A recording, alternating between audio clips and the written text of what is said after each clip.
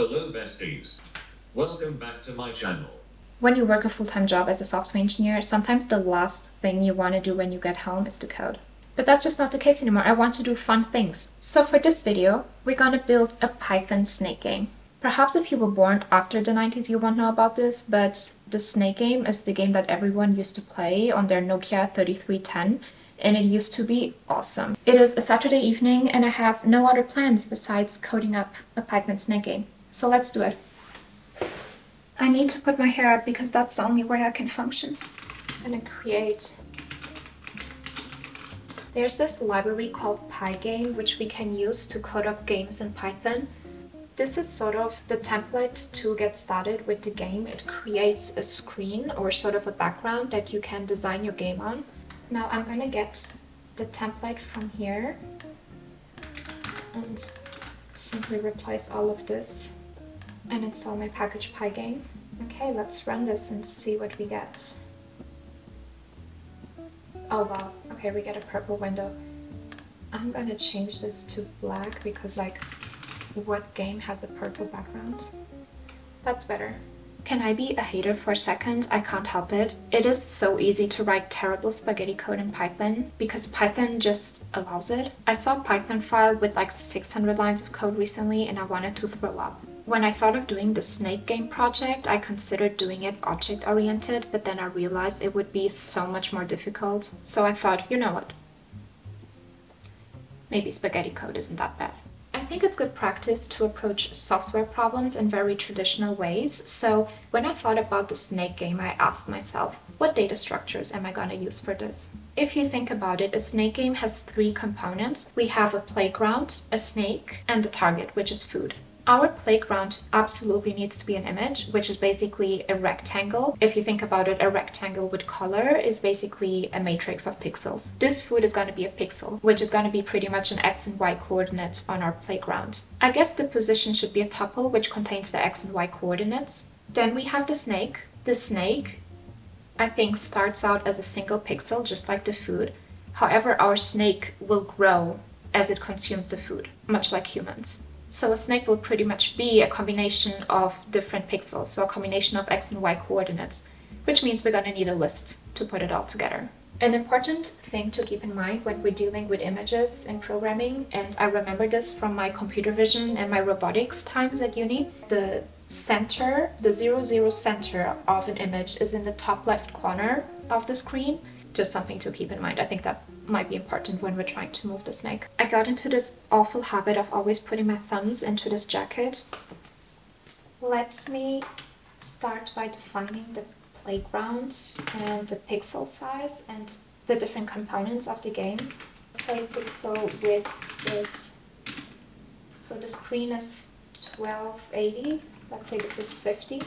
I'm gonna create snake pixels and then build a list of pixels for the snake. Snake pixel, and the snake pixel will be a rectangle in the pygame. So pygame.rect.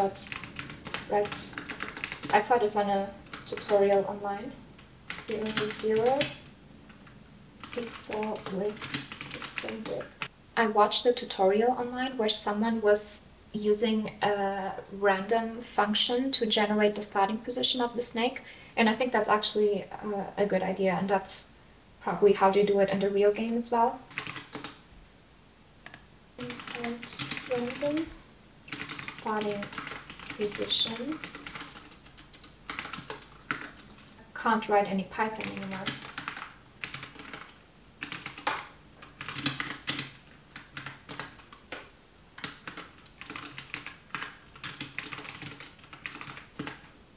Ah no. Shit, I got this wrong. Screen first, then color, purple, and then snake. Okay. Oh god.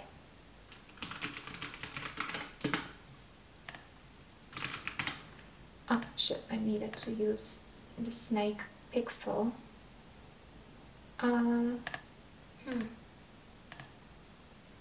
Ah, here it is. Okay.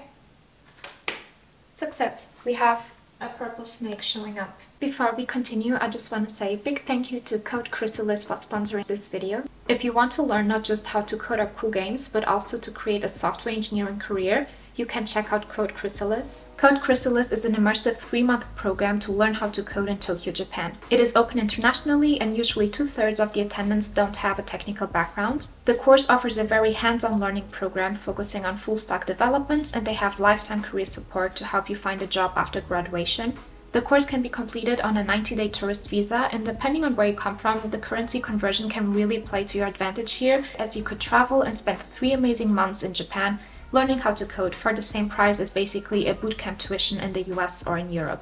You can use my special discount code for 15% off the program, and make sure to apply before the deadline expires, which is the 9th of February 2024.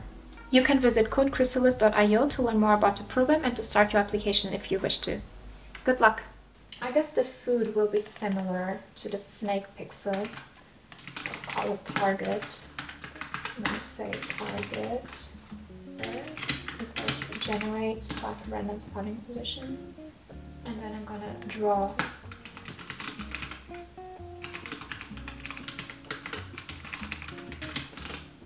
My target will be red. Let's see if this works. Okay.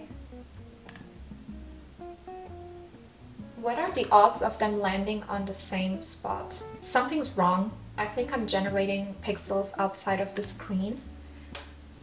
Why though? Okay. Okay, I got it. So sometimes they were appearing outside of the screen, so I subtracted 2 pixels from the starting position. But actually my snake is not just a snake pixel, it's a whole list of pixels, so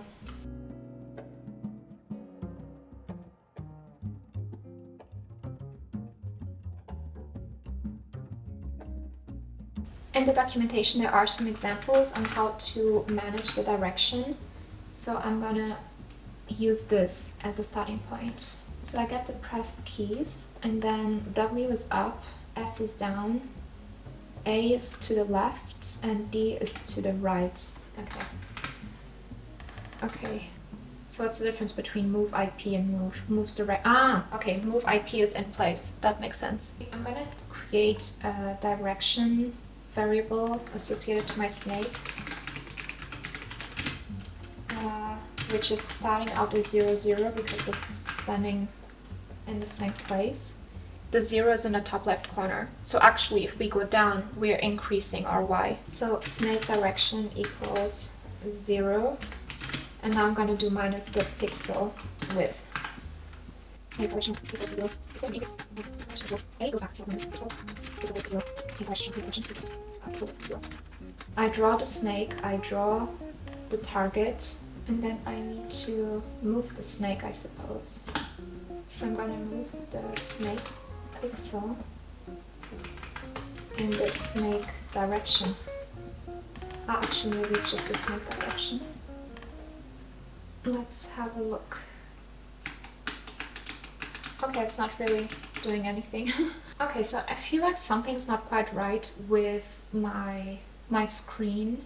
Yeah, I know what the problem is. I'm assigning my positions as if just taking the width into consideration, but that was actually quite stupid because my width is larger than my height, so I'm not taking the height into consideration. I'm just putting it somewhere, assuming there's more area than there actually is, because I'm doing this as if it's a square, but it's actually a rectangle. And there's one easy way to fix this, which is to just turn it into a square. That's actually what I'm going to do, because why make things more complicated? Okay, so screen width will become square width then, I guess.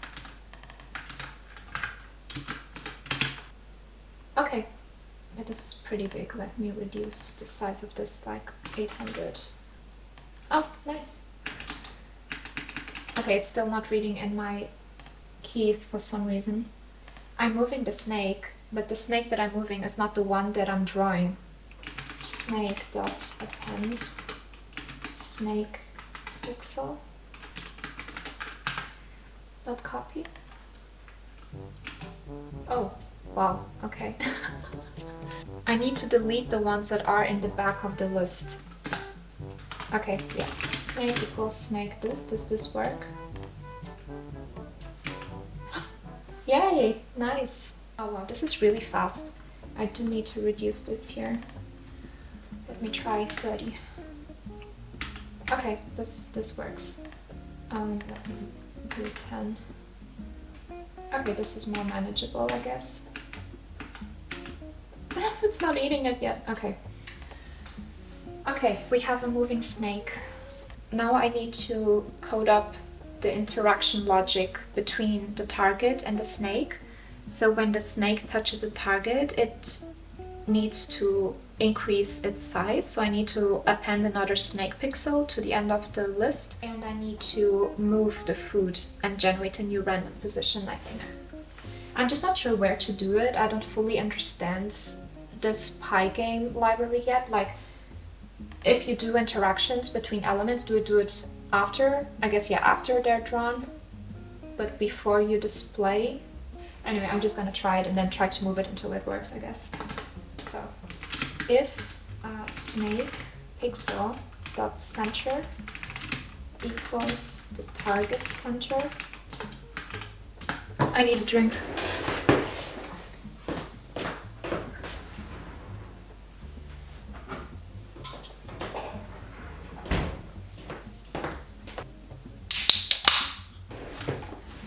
If the snake center and the target center are the same, then I want the target center to change, generate starting position.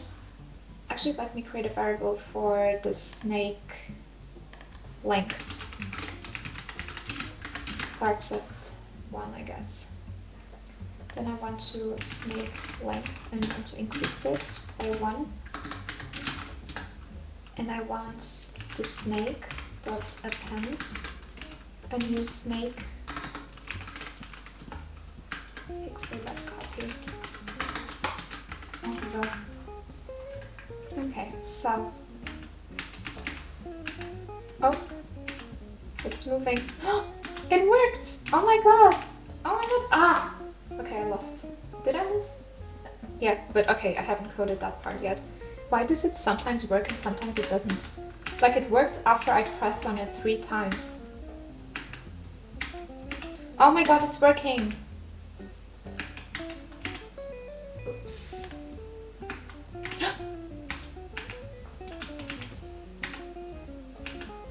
Oops. Oh, it came back.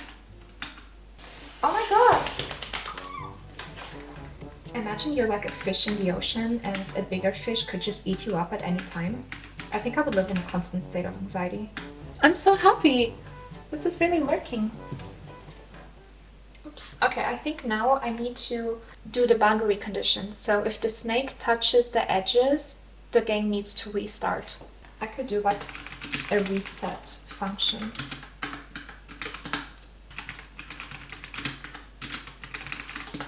Random position, snake pixel dot center, generate random position. Was this an overkill? I don't know how to do functional programming anymore. If the boundary conditions break, there's a center, so there must be bottom. Bottom is higher than my square width. Yeah, square width. Where is this? Snake pixel dot top. Snake pixel dot right.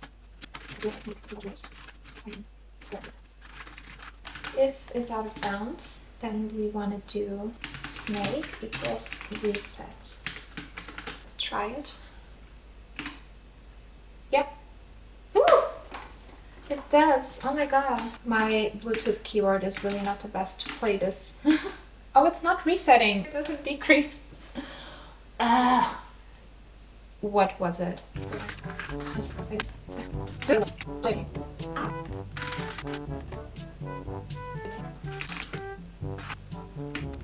Still not working.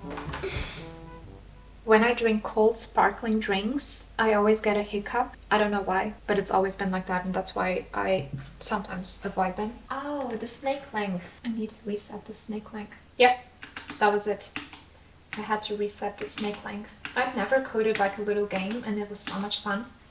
Ah! What is safe?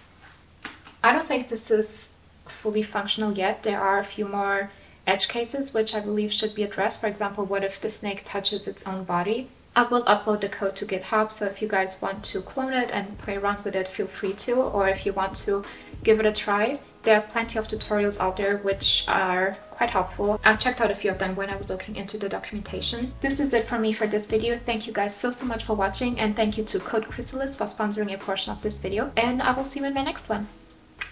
Bye!